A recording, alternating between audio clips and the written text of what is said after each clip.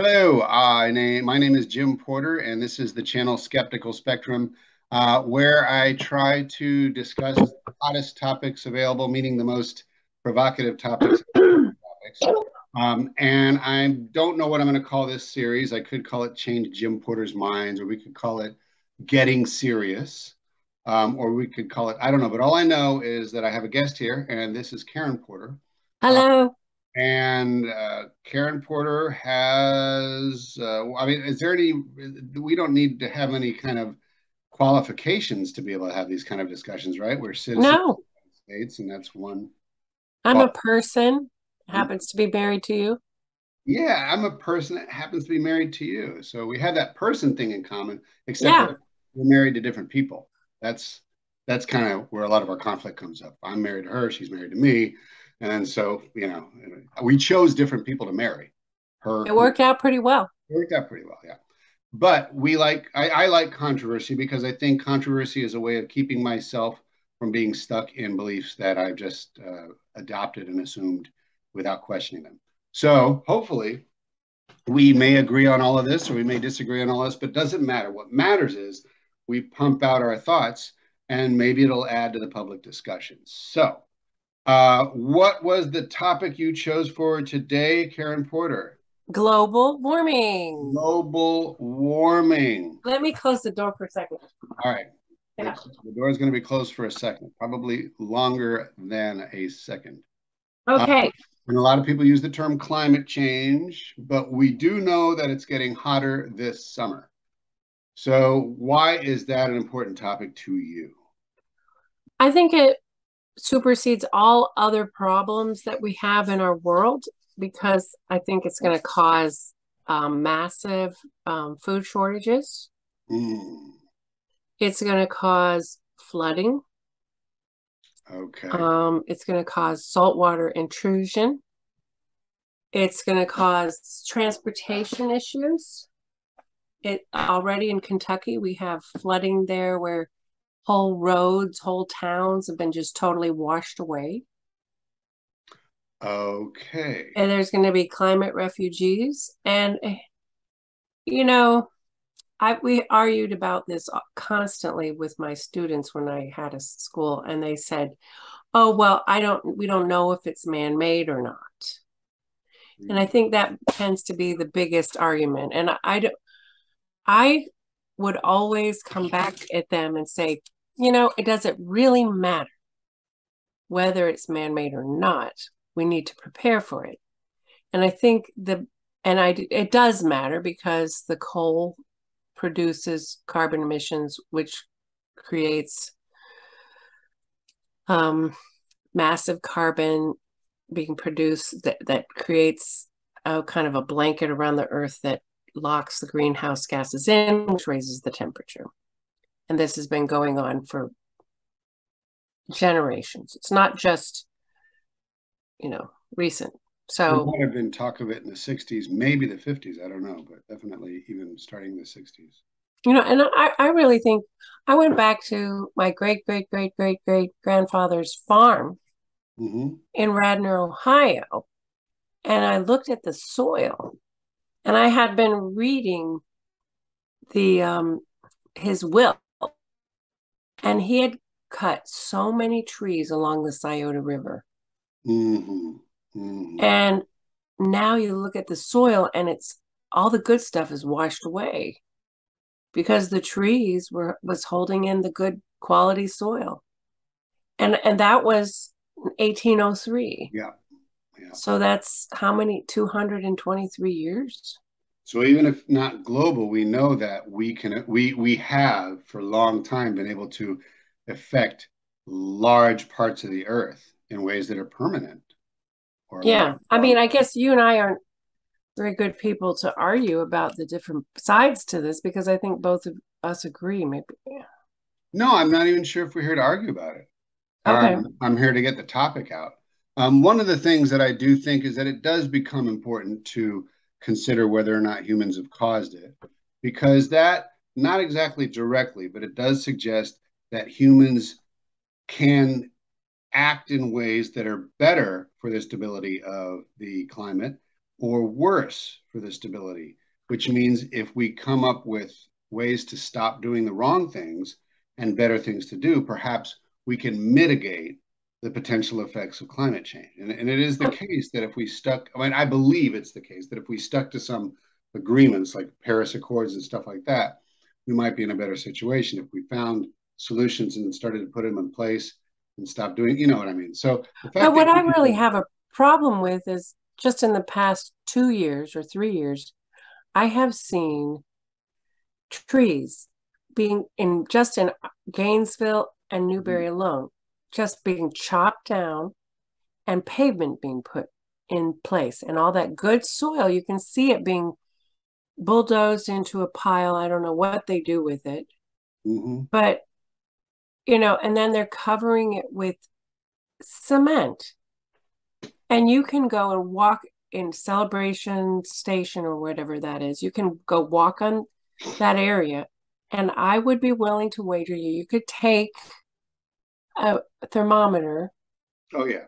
And you could see that it's probably 10 or 15 degrees hotter in that parking lot than it would be underneath the shade of a tree. Yes, and you might be able to like take our zip code in the Alachua County, Florida, and type it into Google and see what the temperatures and expected temperatures are for the day, and then type something in the center of Gainesville, Florida, and see what the temperatures are expected. And also there are people who do that and record years and years of that data and then average it out, and it does show that more what are they called, urbanized, built up areas have hotter temperatures because and why are they doing this? They should know better, but it's all about profit. All they care about is the immediate future and their pocketbook in the next 5-10 years. They don't care about their grandchildren. And neither does Joe Manchin. He's getting all these deals to excavate coal and sell it in West Virginia. And here we are, there's massive flooding in his state. And he doesn't care. He cares about his own pocketbook today. He doesn't even care about his own grandchildren. Probably could agree with you on that. I can't read the man's mind, but apparently he's not acting in their favor. Now, he may think he's acting in their favor because he may think, as some of us do, that the most wealthy, powerful people will be able to skirt the worst effects and benefit from being able to purchase whatever they need to not experience the bad effects of climate change. And so maybe he wants to make billions of dollars so he can pass it on to his kids so that they can sit in a comfortable condo while the earth burns down. So there's a chance that he's actually acting stupidly, but that he believes he's behaving strategically for the benefit of his children and grandchildren.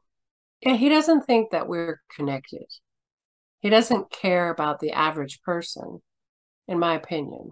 Yeah, doesn't seem to act like that. Like me, And you get all these moguls who they think progress is building new houses and cutting down more trees and building more sites to dig deep into the earth and get oil and fossil fuels. And we could be engineering new ways to get new energy sources that wouldn't destroy the earth, wouldn't pollute the planet. And people have chosen to spend their whole lives digging down into the earth and exposing the minerals because they think, oh, well, there's more where that came from. There's something that you bring up typically in a conference. You're very economically minded and very financially minded, which I consider two slightly different. But what do you think some of the economic problems are with how we deal with climate change? I mean, do you think that they tie in together in some way? Yes, I think it's, I look at my own pocketbook and my own microeconomic life, and you can compare it to macroeconomics. The earth has finite resources, and so does my bank account. If I went Sorry, it's true. But if we went and we spent every last penny we had, or we spent more Mm-hmm. than we could afford Mm-hmm. for our life, we would end up with nothing. And then what? We'd be in the poorhouse at age 75. Do you think that the people that make the bigger choices, the policies, who have the ability to purchase the largest things, big plots of land, resources, diamond mines, apparently they can get permission to carve right through people's farms if they want to put a pipeline. People that have that kind of power and wealth, do you think they actually have the some problem that makes them choose the wrong way? Like they may not be able to understand a global warming. B, they may not understand the economics of the earth in general. They might not understand how people are doing across the world. Do you think that there is something about the wealthy people that makes it so that they're innocently doing all these horrible things? Or do you feel like, no, some of them know full well that they're going to cause a lot of harm and they're just hoping to get what's good for them right away, or both? I think our society is founded on capital Okay. and capitalism. Capital And to me is the ability to control enough resources to be able to employ people. Is that what capital is? What is yeah, capital? it's like it's based on ownership. Okay. Okay. Yeah. So it's enough And to own your own stuff and maybe enough to own your own business. and the more you own, the more power you have. And nothing is looked at, they don't look at wisdom or Mm, the group. So there are times we've been taught incorrectly, I believe, that capitalism is has a healthy marriage with democracy. okay. And And you're saying it's not I enough think of it's more that. closely related, connected to fascism Defining because fascism in some way. What's I hear unbridled that. control over resources by a select few. Okay. Okay. It's authoritarian. Okay. So that's okay. Now that actually sounds like a lot of the definitions that I've heard. Yeah. A lot of times the government is part of what gives the those with the most capital more power. And colloquially, everybody thinks that the corporations are running the government and it's a corporatocracy and all that stuff. Or a lot of people talk that way. So I guess I'm hearing a nexus between capital and government or capital and power as people's definition of I mean, fascism. it doesn't always have to be bad. It can be good. I think Franklin Delano Roosevelt came from a very moneyed family and understood what needed to be done to bring our country out of a depression. Yeah. So how does someone get that kind of perspective? That and how does someone miss out on that kind of perspective? How could somebody that's a very wealthy landed person, how could one person understand we can't keep doing what we're doing? We need to do some very things that sound very sort of liberal. I mean, in his policies, right? At that time, they were probably so necessary nobody cared. But how does someone get that frame of mind in their head if they're very wealthy and perhaps protected from the worst effects? And how come some don't get that awareness in their head that they need to do something different? I don't know. Maybe it's just their personality and their soul and what they care, being compassionate Mm-hmm. human beings and not caring. And I think, I got my stomach did a turn one day when I was teaching a class and I was trying to build a community out of paper, these little paper patterns of houses. And we built some grocery stores and farms and things like that. And everyone was supposed to figure out how to work together to build a community. And one of the kids said, I'm going to build a compound. I don't know if he was just trying to tease me, But he said, I'm going to build a compound, put a wall around, and then go out of my compound to get when resources are finite, I will just come out of my compound with my guns because I will arm myself, and then I'll go steal the resources I need and bring them back to my compound. Woo. Wow. And there are people that think like that. They don't think about who's going to grow those tomatoes that you want to eat or the wheat that you want to grow. I mean, look at Putin right now. He doesn't care about the fact that people are dying, there's food insecurity, and there's going to be famine because he's not letting grain go out of Ukraine. Do you He's think there's, stopping grain shipments. I know there's a nexus between power and elite, and our conversation in terms of Putin. Do you feel like there's a connection between uh, Putin, people like Putin, people in those positions, and climate change? Do you think Putin's affecting climate change? I mean, the, do these come together at all? The war in Ukraine and climate change? I suppose war has always brought up the temperature of the planet. I mean, even during World War II, my father talked about when he was a kid. He saw the aurora borealis in Ohio. Oh, you're not supposed to be able to see it in Ohio. No, Oh, why is that? Because the atmosphere was thinner yeah, or something and like I that? think that the Yeah, atomic bomb had gone off, and it changed the whole. the whole schmear. Yeah. Okay. So think about all the weapons that they're discharging, Mm-hmm. the Constant. things Well, they're burning, yeah, it's the more. resources they're ruining. It's just it's the disregard for all the energy that went into building the buildings they have, and then now they're going to have to rebuild, and that's going to take resources and burn carbon. So I'm going to bring it around to sort of individuals in societies, I guess. Starting with probably the United States and then maybe just globally, because I think I've heard of effects, but I want to know your opinion or your knowledge on it. Um, just climate change in general. What's going on? The temperatures are changing. These other things are happening. How does that affect individuals in different regions of the United States or in different economic levels in the United States, in your opinion? Whatever you think is most important. Well, it's so interesting how they say climate refugees are usually people of lower income.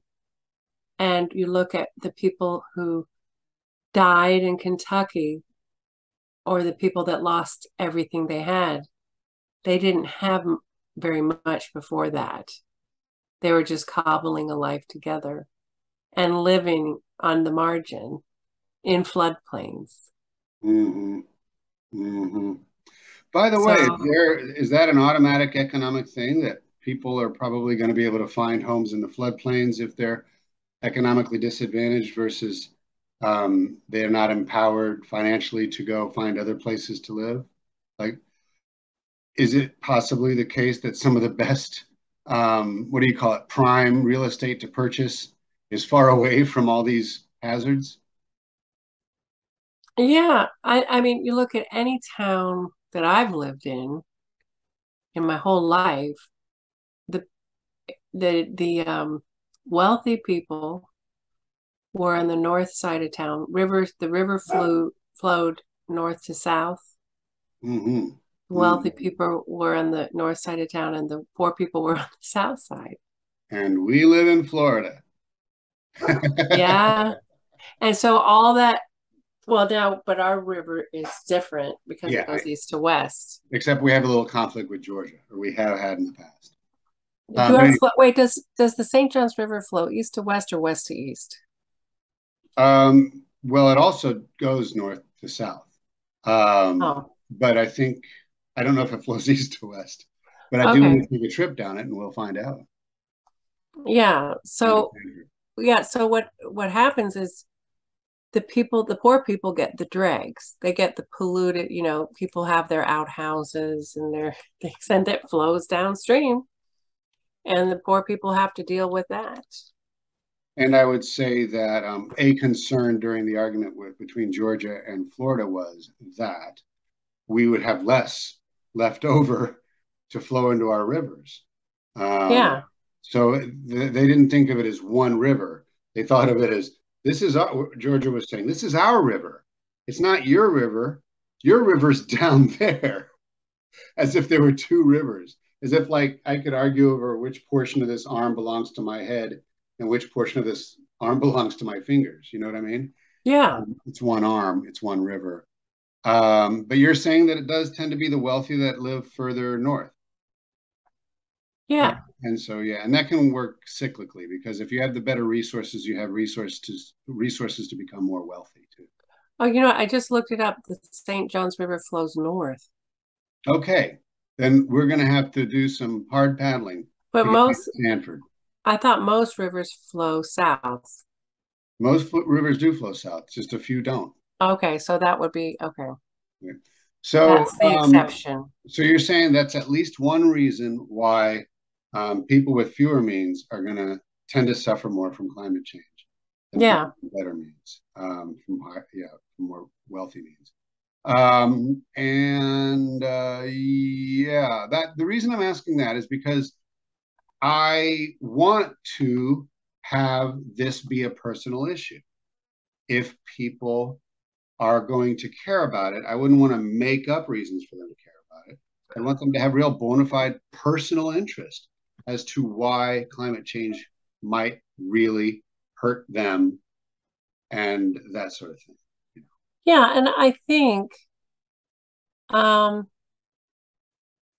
people need to start looking in their lives at how they can make positive social change. I remember Brenda Bain, a friend of ours, once said to me her goal in life was to plant one tree for every year of her life. And I think that is a really positive goal because when you think about if everyone did that, we would be forested in this country. We would have so many trees. We would have so many, it would be a wonderful thing. That brings up a question of how do people get millions or billions of people to do an action? I thought you Well, might. I think it's little chipping at a way like we've done. Do you think government is a way to do it? By the way, I do. That's Yes. bring it up. Um, that I bring up government because it's kind of a weird, controversial subject. We think of the government sometimes as this overbearing thing on top of us that doesn't know how to do anything but push pencils. And then when we're on the 4th of July, we say we have this amazing government of the people, by the people, and for the people. It is a force that enacts our will, yippee, and we do some beer drinking and we do some barbecue and we throw up some fireworks. And our dogs go like this. You know what I mean? Yeah. But the point is that how do you, because this is a big deal when people say if everybody could just blank or if everybody, how do we get people acting in a unified way? I think the answer is to start modeling it.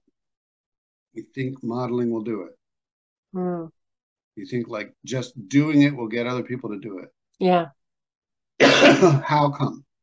Well, I think that plastics thing we saw on the PBS, Oh yeah. I think you look at the problem, and if you teach everybody that it is a problem, Mm-hmm. then and get people involved, then they understand it, and it can't be solved until people understand it. So that's the first step.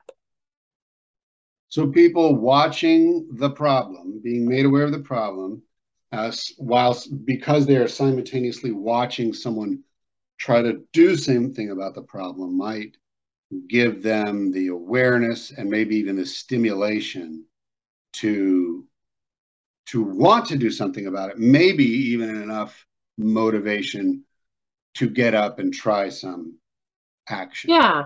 And the thing we saw yesterday, there was a brief dialectic between two people, one that thought we needed to do it through policy, worldwide policy, and the other one that thought I need to be out here doing this in front of people and getting people to help me.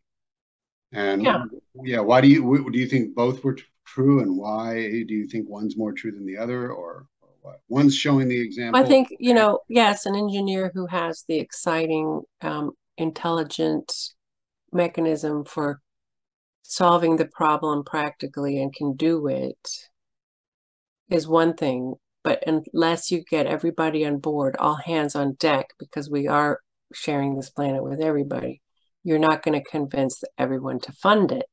You're not going to convince people to actually do what needs to be done.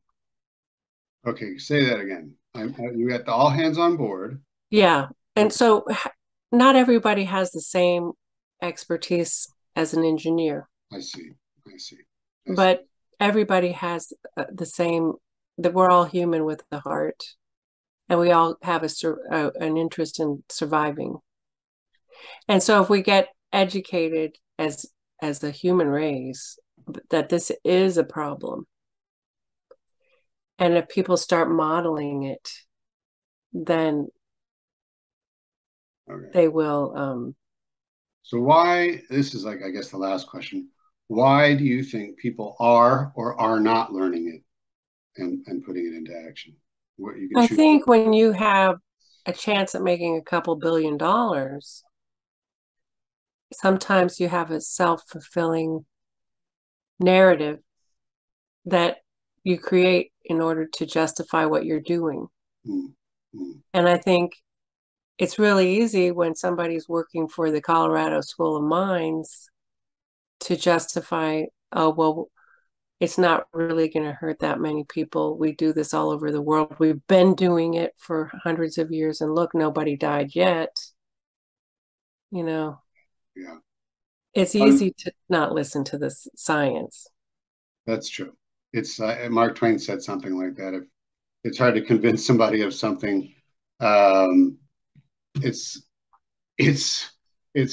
hard to disabuse someone of a belief that their income relies on, that kind of thing. So self-interest can conflict with long-term self-interest. Yeah. And with broader human interest.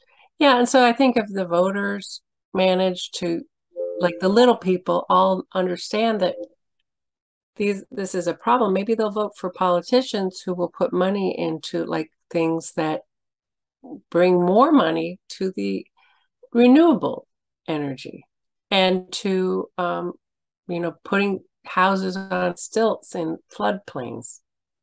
All right. So that will be my last question that I had asked before, and your word that you just made will be the last, except what would you like the audience to know about you, or any website or YouTube channel that you'd like them to go to, or any, since you're on my channel, and there might be one or two people that watch this video. So, okay, well, I have a blog called the Emotitude blog, and I have a podcast called the Dealing with Feeling podcast. And I also have a YouTube channel called Dealing with Feeling. All right. And anybody watching this should know that I have a channel called Skeptical Spectrum, because that would be the channel that you're watching if you're seeing this. All right. Take care of yourself. And I'm going to try to visit you today by walking to the other side of the house and saying hi. Okay. Right? Thanks Bye. for going through the trouble of being on the show. Thank you. Bye.